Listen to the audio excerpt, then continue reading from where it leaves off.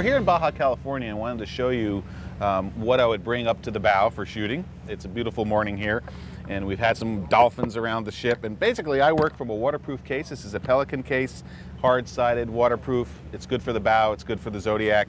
It's not what I'd carry for a hike on shore. And I have two camera bodies, and you don't need to go this way, but this is the way I work. I have one camera body with a longer zoom. This is a 70-200, and I also have a 1.4S extender that gives me a little bit more range. This is a very fast, continuous shooting camera. It'll shoot up to 8 frames per second, which is great for fast-moving wildlife like dolphins and breaching whales. So that's camera body number one.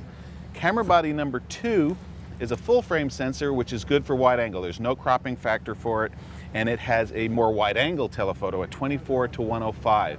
And this is good for scenic shots, or putting the dolphins in the foreground and getting aspects of the landscape in the background, and for shooting people out on the deck. I also carry a range of filters, but specifically for what we're doing here, I have a polarizing filter, which when you rotate the front element will cut reflections in the water, and it'll also darken skies, emphasizing clouds. And then for those tough light situations, I have a graduated filter. So when you have bright sky, I can use the gray part of this graduated filter to hold back the exposure value of the sky, letting the image be more balanced in the final result. And one other essential item, which is also great for traveling comfort, is my Bucky bean bag. And I will use this on the rail to balance my lenses, and then I'll also use it on the plane to be more comfortable.